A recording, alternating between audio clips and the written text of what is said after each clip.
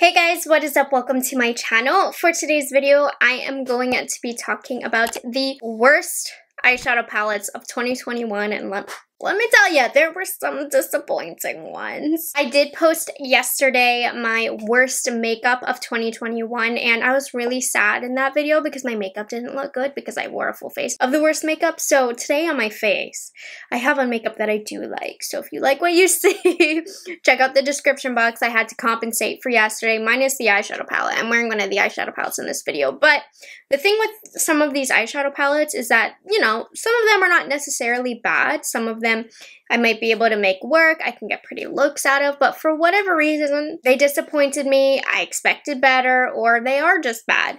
So this is in no particular order other than alphabetical order of the brand, because there's no point in ranking them. Like, they're all bad. I mean, if you like these, I'm very happy that it worked out for you, but for me, my expectations and my style of makeup, these just didn't work out with me, so let's get into it.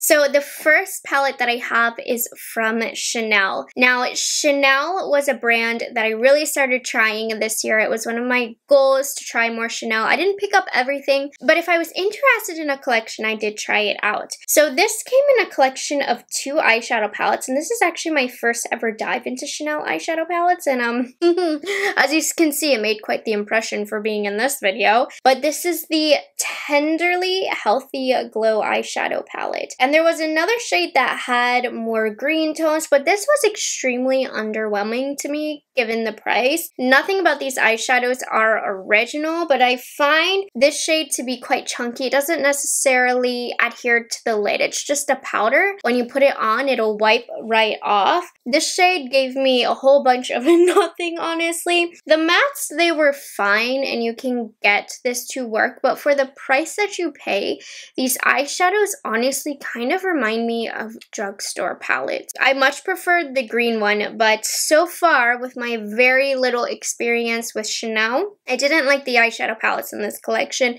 and this one in particular was worse to me, and it was not even a nice color story. I do quite love this packaging though. I think it is absolutely stunning, but for my expectations, I was definitely let down by this eyeshadow palette, so it had to be in this video. Do you guys want to know, low-key, the most disappointing brand? Like, I have 5 palettes from this brand. That is unacceptable given the price. A lot of the eyeshadow palettes, by the way, in today's video are more luxury or more expensive just because I expect more. Dior. And I'm so confused because Dior was also at the same time at one of my favorite brands of 2021. I really felt like they stepped it up, but they came out with some eyeshadow palettes that I was not a fan of. So let's get into it. The first one that I have is the Trio Oblique Trios. Now, these were, from the beginning, not my favorites. These launched in early 2021, so every time I've had the opportunity to talk about bad eyeshadow palettes this year, I've talked about these. These two both look the same on the eye. This matte color down here, it's an odd like gel formulation, but it's sticky, and none of the color translates onto the eyelid. The shimmers in both are okay. The pinkish shades have a little bit of trouble showing up on the eyelid, but they're not as bad. But anyways, they are much more pretty than they apply. And like I said, for them coming out in the same collection, both pretty much look the same on the eyelids. When you can scrape up the shadow, you can certainly get a pretty soft look, but it's just not good. It's not worth the price. But dang, they are just so beautiful. I saw that they were coming out with some new Trio Obliques. I hope the formulation on them is improved.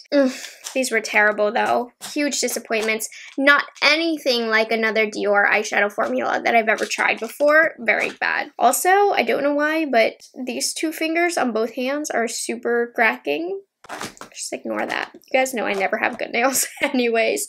Okay, so the next one that I have is from the Cruise Look collection. Now, this is a huge step up in quality compared to the Trio Obliques. It's a little bit better here, but I just don't understand this color story. I was going to reach for a Dior palette today because I haven't reached for them in a while and I wanted to use one, but the fact that I just didn't want to use it, I wanted to play with a little bit more color, something more interesting, that says a lot about the Dior. I didn't want to use them. This, again, quality is better. This is more up to par with the very good formula from Dior, but the color story in here is so weird to me. There is no depth in this palette, but this shade right here is very nice. It's very deep, but it doesn't go with any of the other shades that I feel. I just haven't liked any look that I've come up with this. It's so soft and weird. I just don't like this color story. If they had done something as simple as making this a matte brown or even a shimmery brown, I don't care. I think this palette would have felt more complete. I don't think I'd ever be in love with this palette, but when I use these outside shades, this is all I have left for a little bit of depth, and this doesn't go. Or if I put this all over the lid, I don't have anything darker to pair with it. It's just an odd quint. Not a fan of this one. The next Dior quint that I did not like. I was talking so good about Dior this year, but in all reality, oh my gosh, this was a wake-up call. But this is the Mirage eyeshadow palette. So this came out, I believe, in the summer collection, and you can get a really pretty peachy coral look with this one. I actually quite like the quality, but what I do not like is all of these, I swear to you, are the same shade. All 5 of these eyeshadows, I would say you probably get 2 shades in here. They all end up translating on the eyelid the same. Because they are that baked gelée formula, which I really do love in luxury makeup, you just need to be aware that they're not going to be as vibrant or as pigmented. That's the nature of the shadow, but it gives you a really soft, ethereal finish on the eye. That's why we like these kind of formulations. But given that formulation, I do not know why they put so many shades that were so close to each other. Very little variation, and on the eye, every single look that you do, it's gonna turn out with the exact same look. So that was a waste of money. Honestly though, I still kind of like it. You know, when I want a peachy coral look, I would grab for this.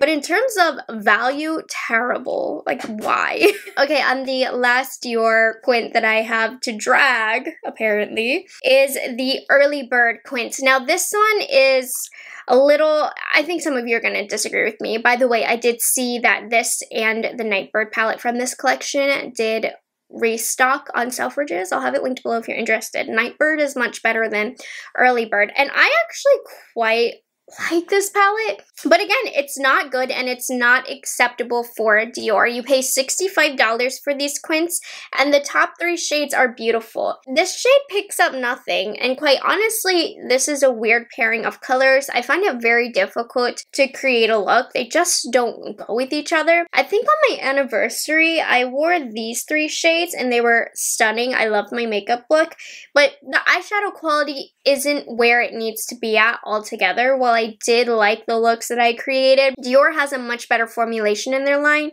and I just don't know what happened to this one, especially with this shade. You get absolutely nothing from it, and again, for $65, I'm not gonna let that slide, you know?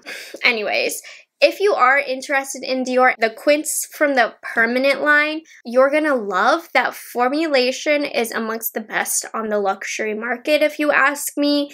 So I don't understand why, when it comes to their limited edition collection, these quints are not good, because all of these were limited edition palettes and they all are terrible, but anytime they add a new color to the permanent line, it's like the best of the best. So Dior leaves me very confused, because I want to praise them. I want to praise their beautiful collections. I love their embossments. I love the ideas. But then their eyeshadow palettes are so extremely inconsistent. Dior is one of those brands where if I was a consumer and not like a makeup reviewer, I would 1000% wait for the reviews first before purchasing, because you really truly never know. Okay, so the next eyeshadow palette that we have is from this holiday season. This is the Fenty Beauty Bomb Posse Mega Mix and Match eyeshadow palette. This is just a very underwhelming palette. You know, it's not the most expensive price point here, but these are very basic shades that even a drugstore brand can really master. They're quite easy to formulate from what I've gathered from my experience, but the mattes in here are fine. It's the shimmers that are extremely lackluster and disappointing, and I'm not saying you can't get a pretty look. I spent a whole week actually forcing myself to play with this palette to really get the ins and outs of it, and I liked the looks that I created, but it was always underwhelming. There was nothing wow about this, and honestly, there's nothing really good about this palette. You can get so many better formulas at this price point. Like, this is one of the last eyeshadow palettes I would recommend to you in Sephora, because knowing what you can get at this price point, it's just, it's not good, okay? The shimmers are so lackluster. Like I said, mattes are fun, very user-friendly, nothing to write home about, but not an issue. But the shimmers is what you want a little bit of va-va-voom with, and they are just not very good. Didn't like this palette at all. Was extremely disappointed because I was really excited about this palette.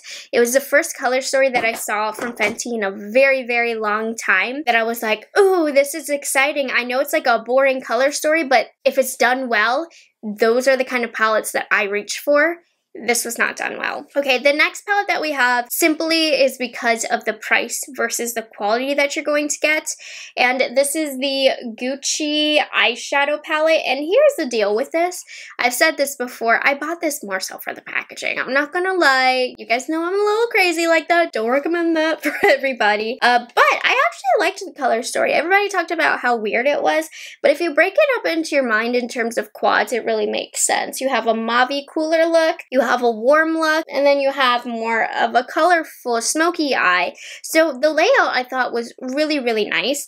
First of all, it's so dumb how small these pans are and how big this packaging is, and the quality, it's just not there. Generally speaking, I have loved almost everything from the Gucci beauty line. I think after they revamped the brand, it's just gone uphill for them. They've done a fabulous job, but they really dropped the ball on this eyeshadow palette.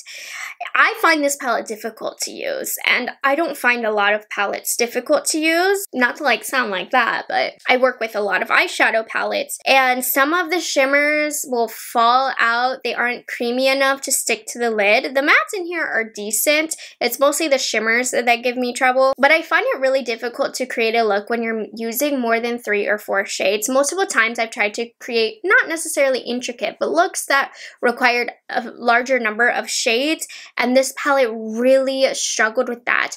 The only time that I can use this palette and feel like, okay, this is quick and easy is when I do a very simple 2 to 3 eyeshadow look, which for this price point, I shouldn't have to do that. Every single shade should be great and every single shade should work together. So yeah, I feel like they need to go back to the drawing board with this formulation, because if they continue to come out with more eyeshadow palettes with this formulation, I don't think it's going to go over well. It's just not worth it. Again, a lot of the formulas in here remind me of like drugstore formulas. And if you're new here, I work with drugstore shadows. They are fine, but there's a powderiness to them that doesn't stick to the lid. And that's what I feel that the Gucci has. And it's a lot more expensive than the drugstore, so you can't justify it. ColourPop quality is way better than this. All right, the next palette that we have is from Melt Cosmetics. This was another one of their inconsistent launches.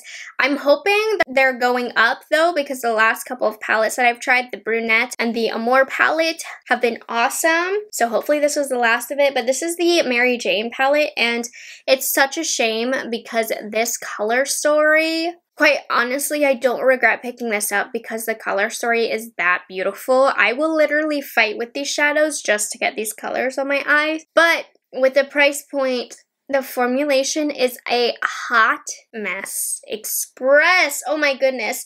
So many of these shades are just flaky and chunky and get all over your face. Absolutely do not attempt an eye look with your face makeup on. Eyes need to be first for this. You really have to press those shimmers into the eyelid to really work them in to make sure that they're going to stay. If you don't do that, glitter's going to be all over your face, if not when you apply it, but then when it's the end of the day.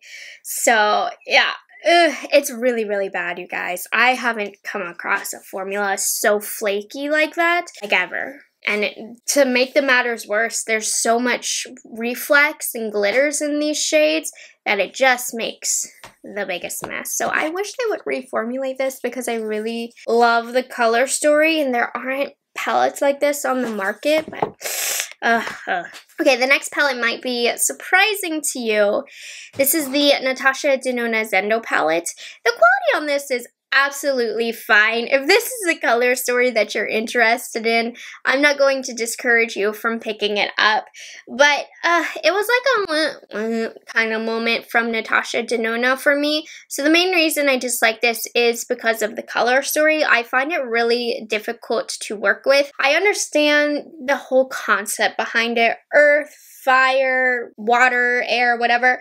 I get that. But it makes it very easy for looks to get muddy. I have a really hard time putting together looks with this, other than we're either going to get a warm neutral look or we're going to play with these blues over here, because the two sides do not go well together. I get muddiness every single time, so I hate the color story of this. But also, this is not like the Natasha Denona formula that I love. These shimmers are definitely more toned down, which some of you might like that. I'm not saying that the shimmers are bad quality like some of the others that I've talked about today. They're fine, they stick to the lid. Great textures, all of that. But when I go to Natasha Denona, she has a phenomenal metallic and shimmer formula. Even if it's not metallic, her shimmer formula always blows me away. These are just boring shimmers to me. So if you like the color story and you do prefer a more subdued shimmer look, you actually might really like this. But for me, this is not what I'm looking for from Natasha Denona, so I was very disappointed by this palette this year. I really have struggled with it. Okay, let's move on to Tom Ford. I thought Tom Ford would be that super luxe expensive brand that I ragged on, but it ended up being Dior. But I do have two Tom Ford quads that I tried this year that I was less than impressed with. So we'll start off with the earlier launch. This is Rose Prisme. They did come out with another one at the time that they launched this, but this one is just an underwhelming palette to me, and I think the quality is fine. If you like the Tom Ford wet dry formula, you will like this if you like the color story, but the color story for me is just a little bit too light. And I don't really have too many bad things to say about this palette, other than it is $89 and not too much showed up on me. It gave me a pretty glow to the eyelid, which is why I do love the Tom Ford formula, but the color story here just wasn't working for me. There's so many other better Tom Ford quads that you can pick up. If you're very, very fair though, I mean, I know I have a lot of girls here who love an eyeshadow palette like this, so I don't think this is a palette that everybody's going to hate. There's definitely a market out there for a quad like this, but for me, and for paying $89, I was really disappointed in this one. It just upsets me that Tom Ford is so hit or miss. You never know what you're going to get. And then, of course, you guys know this one, the Naked Pink. This is actually probably the #1 worst palette that I've ever tried, especially at an $89 price point. You can see from the swatches that there is literally almost nothing on my hand. These have no pickup at all. The only decent shade in here is the glitter shade, and the rest are just ugh. And I have had a few people argue with me like it's supposed to be sheer. No, an intentional sheer formula that is good is going to be more so something like this Rose Prisme. I'm saying this is good quality. I just don't like the color story. This is bad quality. Like, very, very bad quality. It is an abomination that is $89. Anyways, I'm being extra mean today. What side of the bed did I wake up on? Okay, the next eyeshadow palette I am wearing on my eyes right now. It's a pretty look. I mean, I like this, but I struggle to understand this palette. This is from Urban Decay. This is the Naked Cyber palette. I definitely was taken by the packaging. I mean, this is so cool. And honestly, the color story, I really liked this when I saw it, and when I bought it, I gave it the benefit of the doubt. Here's the thing. To use this palette, you have to create very simple looks, kind of like that Gucci palette. Today, I think I'm wearing 3 shadows from the palette on my eyelid. I'm just wearing a little bit of Virtual in the outer corner, and then I added some depth with Bite, and then I have Not a Bot all over my lid. So if you do something along those lines, you'll get a pretty look because these shimmers are really pretty, but I have a lot of complaints about this palette. One, I hate the mattes that they chose. I hate that they only have 4 mattes right? And one of them is this red. If you need any sort of definition, it has to be this red shade. And I don't always want to put red in the outer corner. Granted, I do know, of course, I can dig into other palettes, but I just hate that. I don't want to have to do that. And then the shimmers themselves, while they are absolutely beautiful, they are very crumbly and very, very messy. I had to apply the eyeshadow today with my finger and by wetting my brush, or I would recommend using glitter glue. If you put this on your lid, it's just gonna fall right off. And again, for a mid-range brand, it shouldn't be that way. It's not that hard to create a shimmer formulation like this. But I do think the shimmers are pretty, but I don't think they did a good job putting the corresponding mattes here. I don't understand why they use such warm matte shades when I think the majority of these colors would better benefit from more cooler mattes. So I just, there's a lot of improvements in my opinion that could be made about this palette. I really tried to like it. I did, and I tried to give it the benefit of the doubt, but I just can't anymore. It's not good quality. Okay, we are officially on to the last palette in this video. This is the Viseart Paris Love Letter palette. You guys know how much I love Viseart, but I do think the quality on this fell a little short. It's a nice, beautiful, soft color story. If you like those soft, peachy kind of tones, this is definitely a palette that I think you'd probably be leaning towards. But the quality in this palette, there's just some inconsistencies that Viseart, oddly enough, never really has. So for example, this is the most powdery, loosely packed shade ever. It is a huge mess. I feel like every time I open up this palette, a new part of it is broken and there's a big mess. If you dip your brush in, this turns to dust. It's very, very odd. And then these two shimmers right here, which honestly are kind of the focal point of the palette, they're a little bit messy and more crumbly and they blend away very easily.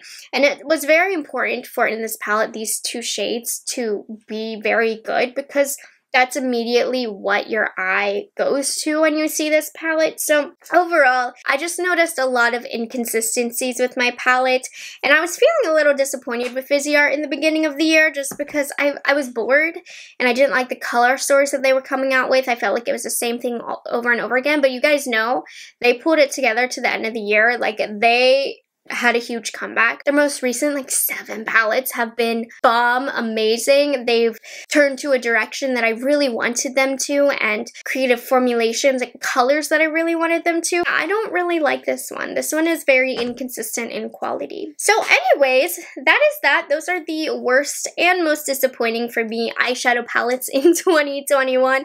I got a little mean with it because you guys know I'm very passionate about my eyeshadow palettes. So stay tuned because tomorrow I will have a full face of the worst makeup so you can see how much I struggled with yesterday's makeup look.